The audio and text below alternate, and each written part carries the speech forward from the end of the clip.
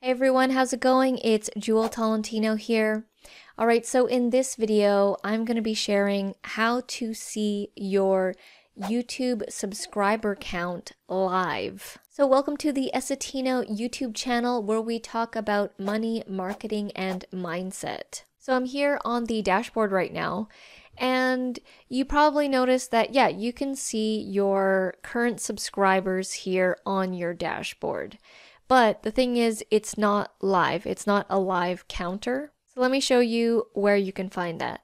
When you are in your dashboard, you want to go to the left-hand side and head over to Analytics. From here, on the right-hand side, you can see that it has a list of the subscribers, but you can see the live count. So click on that.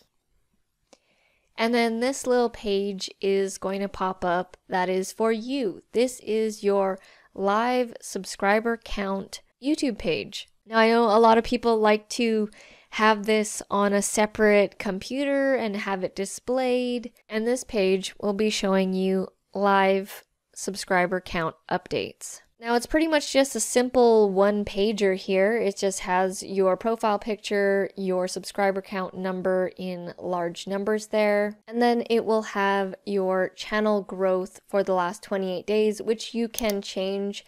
You can change that to, lifetime, the last year, 2021, 2020, month, or you can do a custom. You can also click this button, which does like a collapse thing and then spreads out this number, which doesn't look that appealing. I actually like it better like this.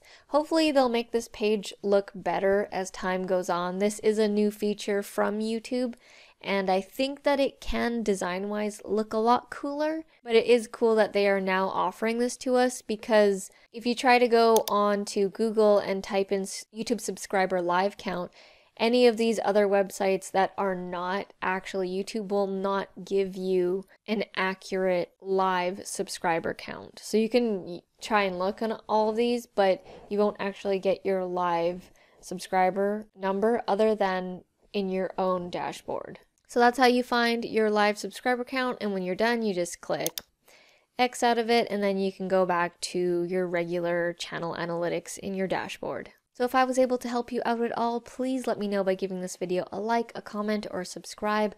All that would be very much appreciated. Thank you so much for watching, and I'll see you in the next video.